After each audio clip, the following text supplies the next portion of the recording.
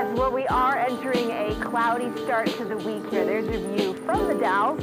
Clouds even out in the central portions of the gorge, which tends to see a lot of sunshine at this point in the year. There are two things people always say to me when they find out I'm a meteorology major. The first one, wouldn't you like to know, weather boy? But more importantly, the second one. Hey Steve, what's that cloud? You think you're so good? Name that cloud.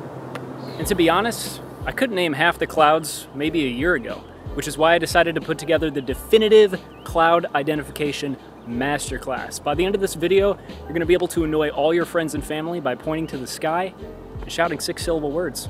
Let's go. Cloud names are mainly based on their appearance and their altitude.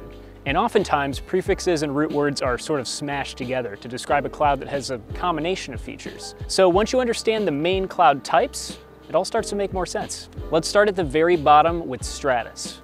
Stratus clouds are uniform, featureless, blanketing, low-level clouds that typically make the sky gray. They typically occur below 7,000 feet. Fog is actually a stratus cloud that's in contact with the ground. They form when an entire horizontal layer of warm air slowly rises and condenses. And because of this, they aren't associated with severe weather. Sure, it might look a bit apocalyptic out there, but chances are if you climb up a few thousand feet above the clouds, you'll find a beautiful sunshine. The worst that can happen with plain stratus is some light rain or snow. The biggest takeaway here is that stratus means blanketing. Cumulus clouds are typically puffy like a cotton ball with a flat, dark base. They occur at lower levels between 1,000 and 7,000 feet.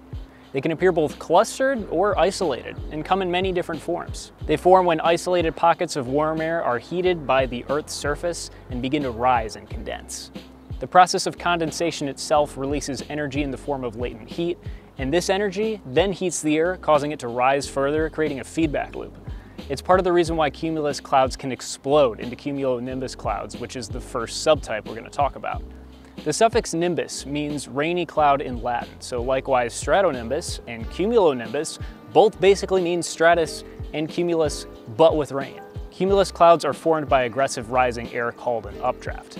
They start off as a cumulus cloud, and through continuously rising air and condensation, they explode upward. Some of them hit the tropopause and spread outward into a flat anvil. So I'm about to use the term air parcel, and that basically means I'm taking an imaginary cube of air in the atmosphere, and I'm gonna label it, I'm gonna track where it goes, I'm gonna figure out its temperature and other atmospheric properties. The reason why a parcel of air that is warmer than the environment can rise to begin with is because it's less dense.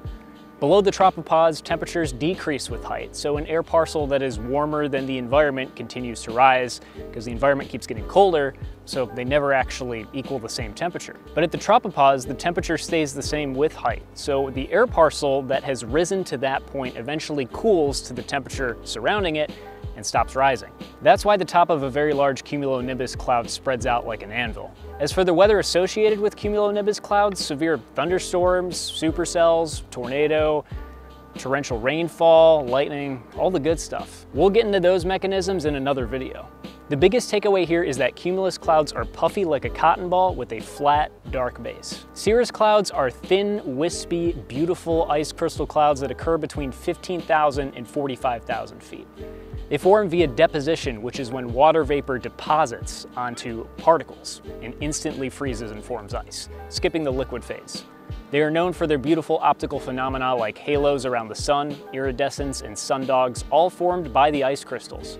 Cirrus clouds are also observed on other planets like Mars and Neptune. When cirrus clouds become very dense and clustered, thus blanketing the sky, they are called Serostratus. These are formed when moist air is lifted to a very high altitude, typically ahead of a warm front.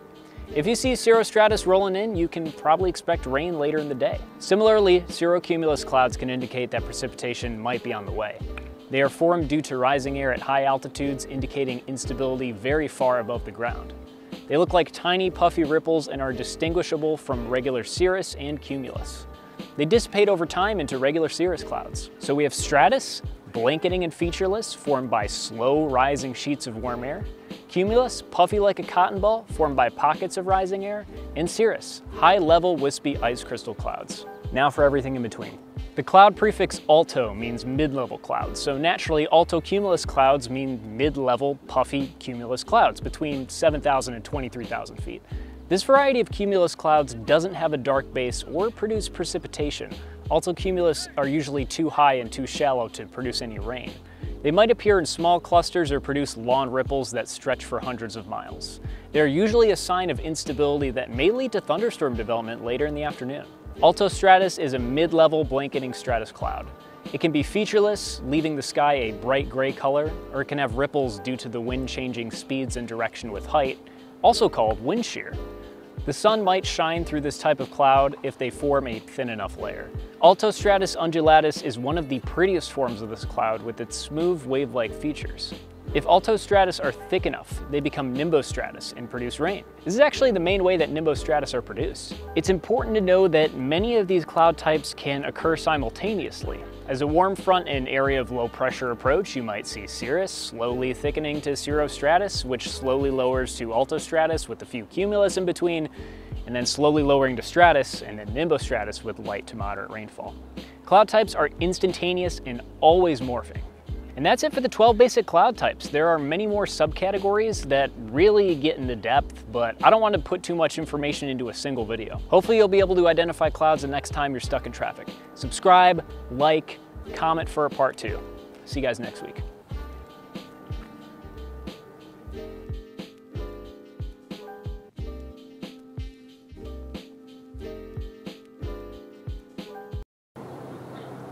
There are no Minecraft references in this video.